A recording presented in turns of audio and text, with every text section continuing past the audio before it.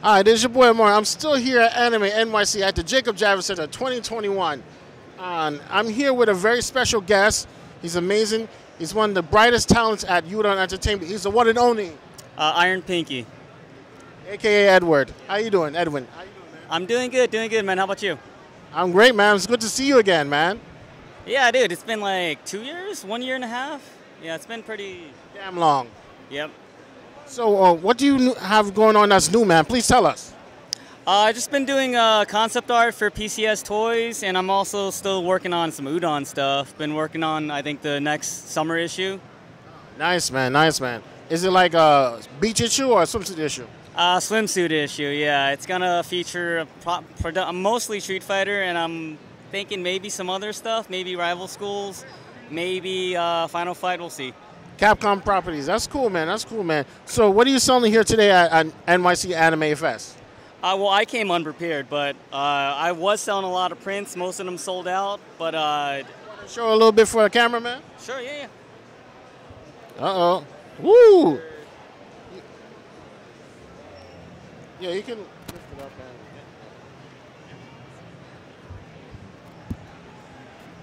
Hold on. Yeah, dude, it's kind of weird angle, right?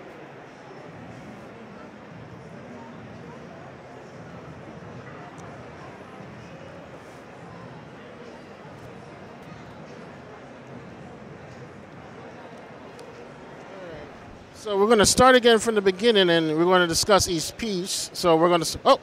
Krillin and number 18. So how did you create this bad boy? They're just my favorite couple by far. I kind of grew up liking them, so they've stuck around, yeah. Okay. Solid couple, too. Okay. Oh, you got Chun-Li on the bicycle, and you got Chun-Li in the gym. That's beautiful, man. Thank you, man. Thank you. You got, Android 18 again. Morrigan, woo. You got, wow. This is one crazy looking fucking jam. And you got the Marvel versus Capcom stuff going on. Okay. Oh, SNK. Yeah, I'm just a big fan of fighting games, dude. Yeah, grew up playing them in the 90s and early 2000s. Great. You got Magical Girl from Yu-Gi-Oh! You got Samus from Metroid. With armor and without. That's beautiful, man. That's very beautiful. Thank you. And unfortunately, this is the end of the road. And the end of the road spells the Midnight Carnival. Yeah, the last one is Ino. I recently picked up Guilty Gear Strive, and she's my favorite character. Nice. Are you working on any of your own created own properties? Yes, I am, but I have nothing to announce until maybe mid next year. I'll have something around next year. Next year? Okay.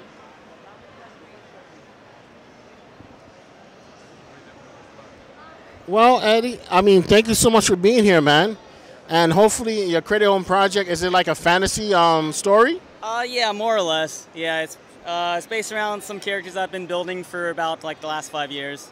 Nice. I've been working on some of my characters for the last 10 years. Yeah, that's the story of a lot of things. Yeah, it's something hopefully I can get out in a year and a half. We'll see.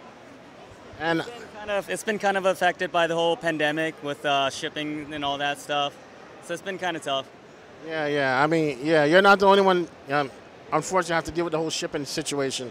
Hopefully, things will get better for all of us. I see you got a new logo going on, Iron Pinky. So please tell us a little bit about that. Oh, dude, it's just my persona that I use usually for anime conventions. I go by my real name, Edwin, for more of the superhero stuff or published work. But when I'm doing anime shows, I just go by Iron Pinky. Okay. That's cool, man. Well, Edwin, thank you so much for your time and energy.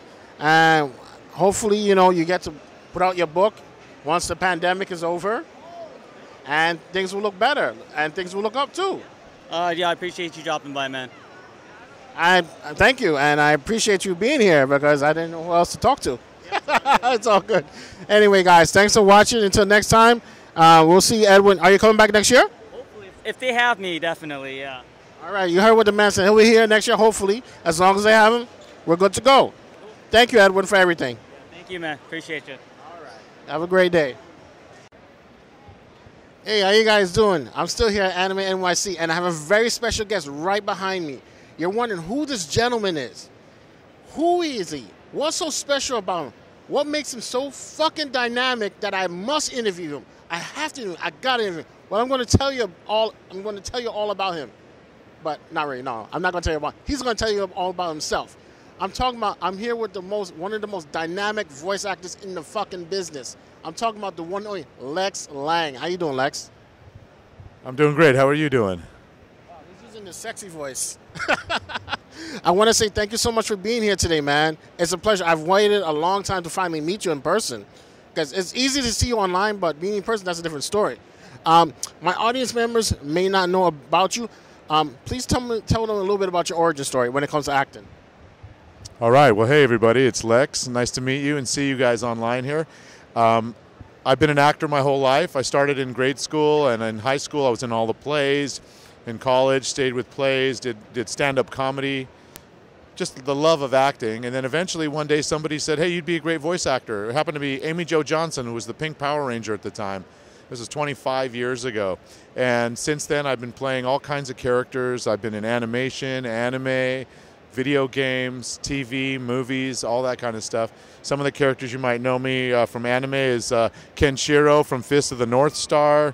Something that's a little more current is Jujutsu Kaisen. I play Geto. If you were a kid and loved the Digimon series, I'm War Greymon. So I'm War Greymon. Sozin the Fire Lord in Avatar The Last Airbender. And of course, Dr. Neo Cortex in the Crash Bandicoot series. And a million more. I've done all kinds of shows, Batman, and a variety of different things. Over 400 credits. So, what was it like for you to create your what was the hardest voice acting job for you? So one of the hardest voice acting jobs was a game called Evolve, and I played a character named Torvald in that, half man, half cyborg kind of thing. And I had to scream at the top of my lungs 1,800 lines. So we did it in 3 days, because after you scream, I don't know if you've tried it ever, but if you scream really loud 3 or 4 times, you can lose your voice pretty quick. And so for me, it was 1,800 lines, and by the end of the session, I sounded like I was 90 years old. I was like, all right, well, I'll see you guys tomorrow. It was one of those kind of things. Yeah, so that was the toughest. So I got to ask about it. First, I got to ask about Fist of North Star, then Digimon, because I love both properties. I have all the box sets at home. I'm keeping them in pristine condition because one day I want to pass it on to children, my kids, if I have some. So what was it like for you to step in John Vickery's shoes playing Kenshiro? Well, it was really, really fun. I had to audition like anybody else, of course, but when I got it, I was just so enthralled with the show itself. I thought the character was like super cool. He's looking for Lynn, of course, through the majority of that. What's that? Oh, Yulia. Lynn's his girlfriend. Okay, right. Oh, wait a minute. He's looking for Yulia, but he's the reason I'm thinking Lynn is because my wife, who's also a voice actress, is Sandy Fox, and she plays Lynn. So it was always like, Lynn, Ken, Lynn, Ken. They call back and forth to each other a lot in that show, so sorry. Yeah, but anyway, I thought it was cool the fact that he was so reserved and so like laid back and cool about his own power. That obviously the big line, "You're already dead," like that's like the big line. But the fact that he can just like touch somebody and it like hits all the points that makes their head explode and all that, it was a really cool show. And it was fun too, because we got to watch the original Japanese, and sort of he has a little bit of that Bruce Lee, like that kind of stuff going on. The watas. I'm sorry. Yeah, here's the thing, like I thought that was actually a recording of you of someone else saying it for you, so you don't have to say it. No, like, yeah. And well, when I look at Fist of North Star, it's a combination of Mad Max, Bruce Lee, and Rocky. Yeah. Because I noticed Kenshiro's face looks exactly like Sylvester Stallone, and don't sue them. And I really did enjoy the show. I mean, I just wish that they completed the series with you. Yeah. Because like 52 episodes, I think. Originally, we were gonna, hey, you're already dead. No, it's just like Stallone there. But anyway, yeah, it's a fun show. Also, what was it like for you to work on Digimon? because that show, I love that show way more than Pokemon. The first season, I have the box set, War Greymon, War Garurumon, Anjumon, like all that. Was War Greymon the only character you played? No, I played, let's see, I don't have it in here anymore. You know, it's funny, it was the main character I played. I don't remember all the incidentals, but a lot of times what we'll do is we go in to record, let's say, War Greymon, and they book us for 2 hours, but War Greymon may only have 20 lines in that show. So they have us, and because they have us, they say, oh, would you play this one character, or like the host of a game show, or whatever it might be in the show. And so we often do play up to 3 or 4 characters in one show. So that happens a lot. So I probably played maybe 20 characters in the whole series, but the main one was War Greymon, you know. I love this War Destroyer.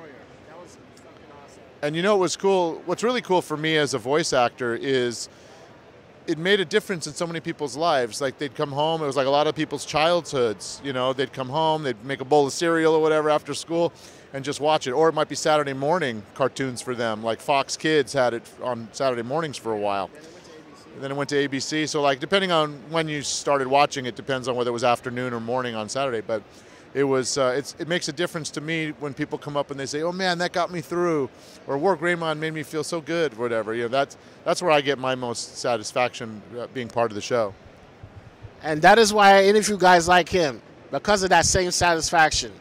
You made everyone's lives better, cooler, and amazing. And I have to say a very big thank you, because without voice actors like you, I wouldn't know what the hell to do with myself. Well, thank you. I appreciate that so much. You're really an inspiration going around talking to people and doing this for the fans and your friends. Well, I only interview the voice actors that matter the most, because guys like you have a lot of positive impact. You have great influence. So, yes, you're definitely worth seeing, worth spending time with, and worth having on camera, because you made so many lives better. That's just the truth. Oh, thank you so much. I'm really grateful. Grateful for you and for everybody who's watched too.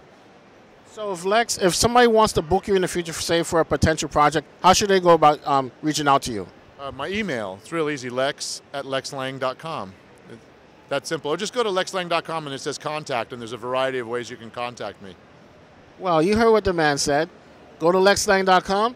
That's the best way to reach out to him. Lex Lang, thank you so much for your time, man. Thank you so much for being here. You really made my weekend awesome. Oh, thank you. And I hope to see you here next year again. And I hope there's a long line waiting for you. Thank you. I do too. I'll see you guys later. Bye-bye. Hi, this is your boy Amore. I'm still here at Anime NYC, and you're wondering who's the gentleman standing in front of me instead in front of my camera.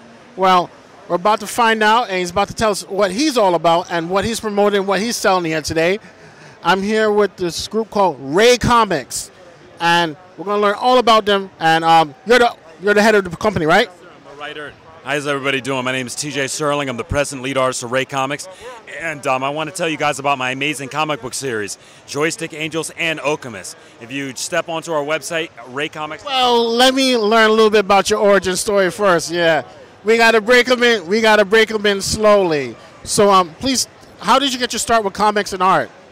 Absolutely. I mean, I've been drawing comics ever since I was little. I mean, I just love sequential storytelling. I think I first got onto comics through Looney Tunes and then obviously Super Friends right afterwards.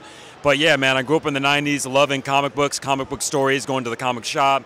But yeah, man, and then slowly over the years taking art classes, going to art school, getting a degree in art, and then eventually interning and working with Marvel. Okay. So what was it like to work on your first book with Marvel Comics? It's actually really incredible. I mean, it's just kind of a lifelong dream to work with them in some capacity.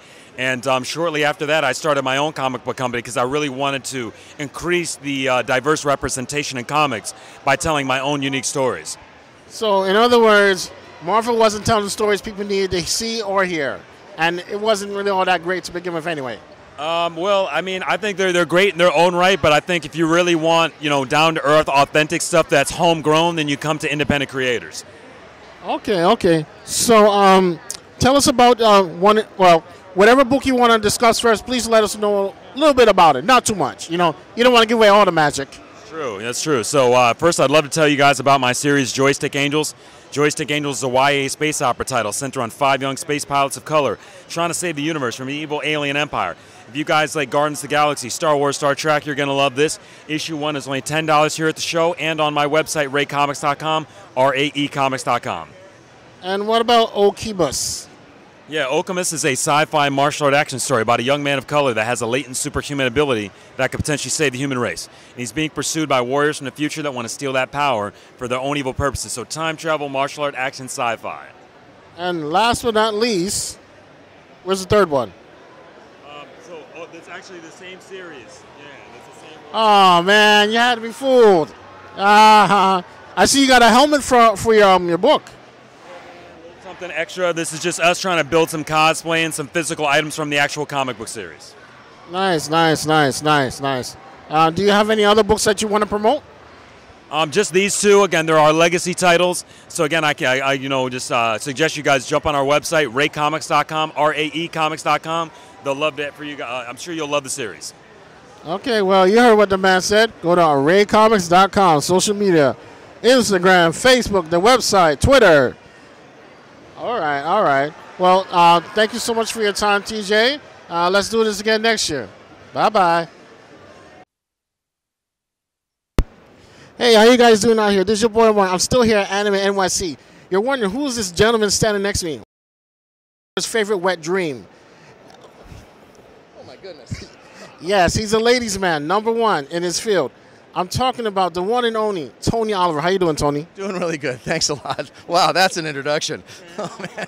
I never failed to introduce one of my favorite voice actors properly. All right, well, thanks a lot for that one. So, I know about you, but my audience, they don't know anything. Please give them a little bit of information about yourself. Well, I'm a voice actor, and I have been since the 80s. I started in a show called Robotech a long time ago, and that led to me going behind the scenes and writing and producing. I was the development producer and head writer for the Mighty Morphin Power Rangers for the first 3 seasons. Oh, shucks, man. We're going to go there. And then when I left there, anime was exploding, so I jumped in, and that's when Lupin came along, and Naruto, and all the other shows I get to do.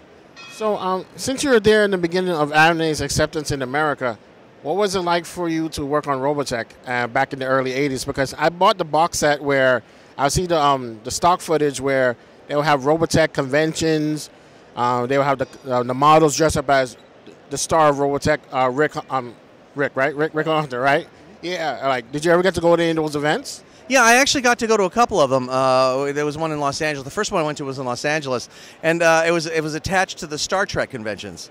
So I expected to go in and have a group of like 30 kids, children.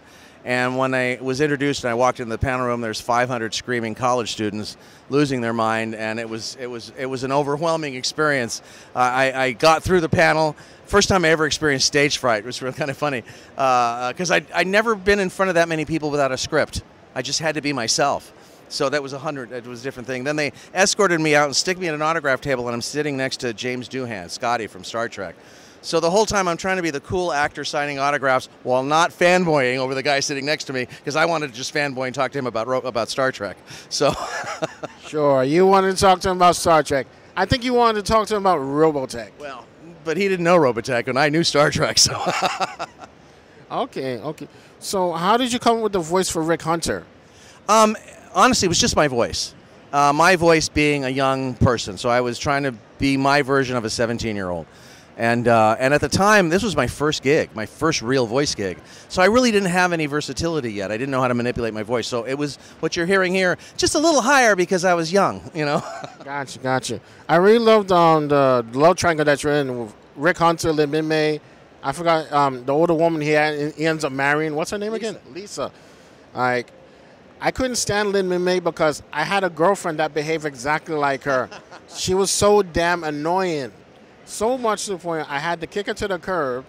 And the funny thing was, she sent one of her friends to harass me. Her friend was impersonating a real lawyer, and I had to squash that whole situation immediately. Well, that's different. I didn't take it that seriously, but no, it was. I kind of had the same opinion of Min-Mei in terms of. I thought that he was bad. She was bad for Rick, and he needed to find. And the fact that when he got together with Lisa, I thought that was a good thing for Rick. I'm not sure it was great for the story, but it was good for Rick. Well, I think it was both good for Rick and the story because Lisa was more mature and she was more stable in her mentality, her mind, versus Lynn Minmay. She was all over the damn place. Yes. And she was acting like she was a spoiled little brat, and which was annoying. Yes. Well, I thought so too, but I couldn't say so back then. Oh, I know. I mean, she kept giving Rick blue balls every damn time he saw her. Okay. I mean, I would be frustrated too if I was meeting with a very beautiful woman and she wasn't trying to put out. Well, I guess so. Yes. So you said you started working on the first 3 seasons of the Mighty Morphin Power Ranger. What was that like for you to work with Saban and Shuki Levy? Well, so I'd been working for Saban for a few years at that point, so I was just part of the development team. It was my turn, so I got lucky and got to be the guy to do it. Shuki came into the picture a little bit later after we'd already did the pilot and stuff like that because he had actually left the company for a little while. He was just taking a break after many years of producing a lot of stuff. And so it was working with Saban was great. I got a lot of support there. It was a tough place to work because a lot was expected. Oh, yeah, because I found out there was an unaired pilot online where there was Mark DeCassos, Miguel Nunez as some of the original Power Rangers. Like, they were originally called Galaxy Rangers, but they couldn't use that because that was used by another property. I have no idea what you're talking about. I've never seen or heard of any of that. Yeah, Mark DeCassos, like, there was a promotional video they made for Power Rangers, but they called it Galaxy Rangers. The only one that I know of was a pilot for a version of Rangers based on Ultraman, and I did see that one. In fact, I used when I put together Power Rangers, I used the character relationships from that pilot and just plopped them in. The only thing we did is change one name and kept that stuff, but maybe that's the same thing. Well, no, I know the first original pilot. I mean, the raw original pilot, I should say, is that when they came out, you had Zach, Trini, and Zordon was called Zoltar or something? That was we never got there. In the pilot, we changed all that before we finished the pilot. So Zoltar was the original name. They were also going to be Megazoids and that stuff. But the problem was that Zoltar was owned by the movie Big, and Zoids was owned by Lucasfilms. Oh, I thought it was owned by Takara Tokomi because there is an anime property out there called Zoids. Yeah, well, that predates that. But the terms, anything with a Zoid attached to it was being claimed by Lucasfilms at the time, and we just didn't want to fight that. Gotcha. I also was told that you're the voice of Saba, the White Ranger sword. So please tell us a little bit about, like, how did you create the voice for Saba, and, like, what was his characteristics? Well, he was a short-term character, so we didn't want to spend too much time. And there was an actor named Ted Lehman who played Exodor on Robotech. And I wanted him to play Saba. And so I went looking for him, but he had retired and moved to Kentucky to take care of his mother. And so I was talking to the casting, the producers, and they said, well, what does he sound like? So I did my version of Ted Lehman. And they went, that's great, you're an actor, you do it. And that's really how I got the part. And it's me imitating Ted Lehman being a nice British person, and that was it. Gotcha. Are you working on anything currently right now? Yeah, I'm working on JoJo's Bizarre Adventure. I'm directing that. I direct mostly these days. So I'm voice directing that. I think I can talk about this. Yeah. The new Lupin. Well, no, you're not the one that gets to say so. The production companies do. Lupin the Third, the 6th season. We just got done dubbing the first season, which has never been dubbed, of Lupin the Third. Wow. And I direct Beyblade for Disney XD. So that's what I'm doing. Oh, you work for the mouse. Okay, I respect that. I put shows on the mouse. I don't work for the mouse. I've worked for the mouse once or twice, and they can be tough to work for. Well, the mouse has very high standards. Yes, they do. Yeah, because I've heard the stories, and I know they're all true. Look, as a consumer, Disney is my favorite. As a producer, it's hard and necessarily so. Gotcha.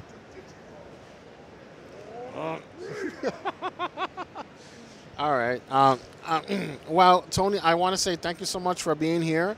And I didn't know you were going to be here at all because, COVID, people may show up, people may not show up. Thank you really for being here, man. Thank you for being on Robotech.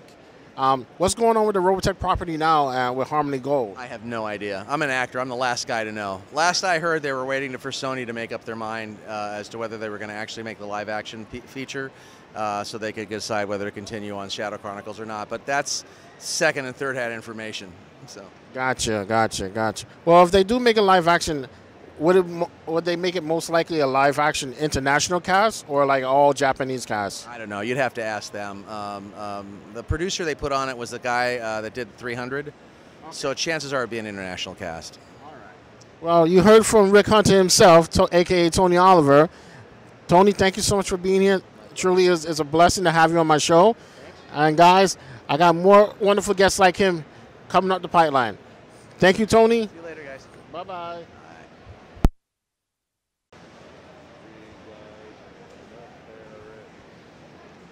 Oh, you can take the mask off. They gotta see your pretty face. All right. I don't want you to disappoint the ladies. Hey, how you guys doing? This is your boy Mark. I'm still here at Anime NYC. Yes, you do not see me inside the frame because I am too short, and it's obvious. And my guest right here is pretty damn tall. This man has the power to make any female's panties get wet with just the sound of his voice, and that's a very good skill to have. And it's such a great skill that it's constantly making him a lot of money. Without further ado, the one and only Richard Epcar. How you doing, Richard? I'm doing well. How are you guys doing? I'm great, man. Thank you for being here, man. It's a pleasure to meet you finally in person. Thank you. I've been seeing you off camera and on camera for years in the privacy of my own home. Yes, there's a reason why I said that. See, Richard is well known for doing a lot of voiceover work as well as on-screen work. You've probably seen one of those commercials where he plays a father, he's banging on his daughter's door, the boyfriend's inside, and the boyfriend has to make a great escape. Yes, I scare the hell out of him. He scares the hell out of a lot of people. Don't you be doing stuff with my daughter. Well, Richard, my audience may not know you, but could you tell us a little bit about your origin story? Yes, I started basically the voiceover stuff. I started in Robotech, and then I went on to do Digimon, and now I'm Raiden in Mortal Kombat. I'm the Joker in several Batman games, Akuma in Street Fighter, Batou in Ghost in the Shell, Joseph Joestar in JoJo's Bizarre Adventure, and literally over 600 different characters in animation, anime, and games. Oh, well, I want to get to the origin story. How did you become an actor? Who influenced you to become an actor? Oh, okay. Well, That story is well, exciting. it's something I always wanted to be. Was an actor. One of the first movies that really made an impact on me was Goldfinger. I saw that when I was 15 years old, and my mom had just passed away, and I was kind of depressed. I went and saw that, and it just really blew me away. And I thought, well, I'll either want to be a secret agent or an actor. And I thought, well, I'm way too tall to be a secret agent because they could just pick me off very easily. So I decided to become an actor, and I did a lot of plays through school, and then I got to college, and I got a scholarship which paid for my tuition and everything, and did a bunch of shows there. And then I got my union card on a show called Petrocelli, which they shot in Tucson, where I went to the University of Arizona there. And so I came out to LA after that, did a bunch of soaps and TV shows, and then got into this crazy voice world, and I've been working hard ever since. For the record, though, I do love Robotech. It's an amazing show. Yeah. The animation is great. The story is great. I had the box set. I had to sell it because I needed the money. Okay. But I'm going to buy it back again. I don't judge you.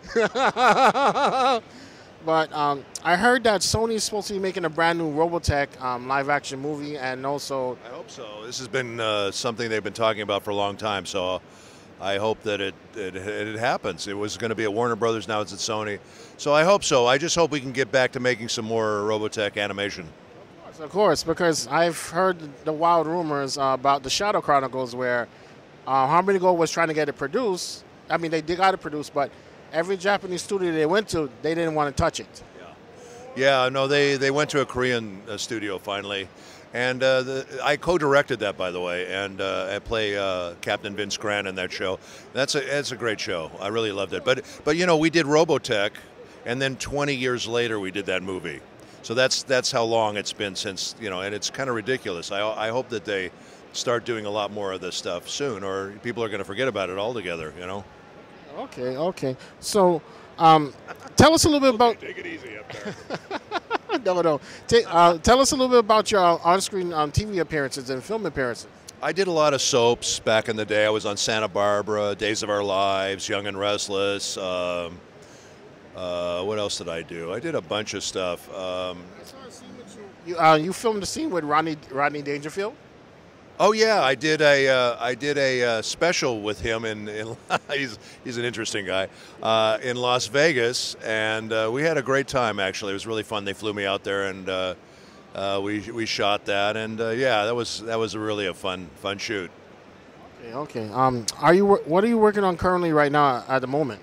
I'm working on a lot of games that I can't talk about, unfortunately, but I just finished directing and doing the lead voice of Jigen in Lupin the Third Part 1, and now we are recording and working on Lupin the Third Part 6, which I play Jigen in as well, and the movie just came out, Lupin the Third, the First, which is a beautiful CGI movie which was shown in theaters, and you can see it on Amazon, and I adapted that. I adapted the script for that and played Jigen in that as well. Oh, I noticed also, I recognize your voice from Digimon. You played Myotismon. Myotismon and Edamon. Edamon, baby. I really love Myotismon. Like, that was a really wicked villain. Yes. Well, Myotismon was basically my Dracula without the accent, because I did Dracula on stage for many years, and so I brought a lot of that to Myotismon. Was it true you were also in the anime adaptation of Tomb of Dracula? That one doesn't sound familiar, but like I say, I've done over 600, so it's hard to remember them all, to be honest with you. A lot of people will come up to the booth and say, "Oh, I loved you in blah, blah, blah," and I'm thinking, was I in that? And yes, I was in it, I just don't remember it. I totally understand. Wow, that's cool, man, that you're doing all those things. I also heard a rumor that you also run your own voice acting school.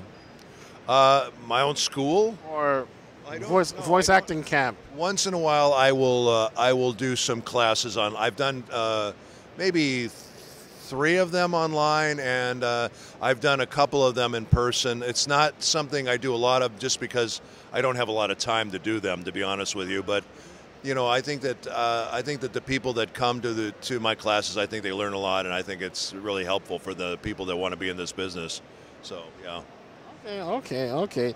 Well, here's the thing. Like, I truly appreciate that you're here, because I only want to interview voice actors like you. I'm not too fond of the guys that came after you. Oh, thank you. Thank you. I appreciate that. Yeah. Who needs those guys that came after us? And that's all I'm going to say on camera, not off. So, besides the Lupin the Third 3D CGI, is there anything else you're working on besides that? I am working on, like I said, a bunch of new games right now that I really sadly can't talk about. A bunch of new games. So, and I've got some really great characters and great parts. But some really cool stuff's coming out, and I'm very excited about. There's one thing I would like to talk about. It's a short movie, but it's an original animated thing called Dixon Mason, and I play Dixon Mason, and he's a private eye, and the whole thing's very noir, and it's a very cool animation. I'm really happy to be part of that. Animated black, white, and gray, or is it animated? It's in color, but it's very muted colors. But it looks incredible, and the music is great, and we're just really excited about that coming out. Okay. When is it coming out? I hope soon. I don't really know, to be honest with you. They're still working on it, so you never know on these things. Okay. It's a process. All right, gotcha. Well, Richard, I just got to say thank you so much for your time and energy. I'm sure your wife, when she sees this, she's going to be like, "Oh yeah, you were interviewed." Like, yeah. I'm just. She'll be so happy about the wet panties part, but. Sure, because she knows how valuable you are to her. Yes. It's the truth, though. Think about it. If you couldn't do that, would you still have a job? No. Definitely not. Richard. It's my job description that I have to do that. So. Exactly. Richard, thank you so much for being here. My pleasure. Thank you for coming. I hope to see you here next year too. I hope so too. That this was my first time here, and this has been a great convention. The people have been super nice. Everyone's been lovely, And it's just been so much fun, and I hope that they do have me back next year. I would love to come out. Definitely, man, because I want to hear your progress, what's new, what's not new, all that. I'm just nervous as fucking hell. I'm, this is my first time meeting you. Like I'm trying to not geek the fuck out. You know. You can geek the fuck out. It's okay. No, not on camera. Again, I don't judge. Okay. Well, guys, thanks for watching. Special thanks to Richard Epcar for being my tallest guest on the program. That's right. I hope to see you guys again here next year. That's a wrap. Until next time. Bye-bye.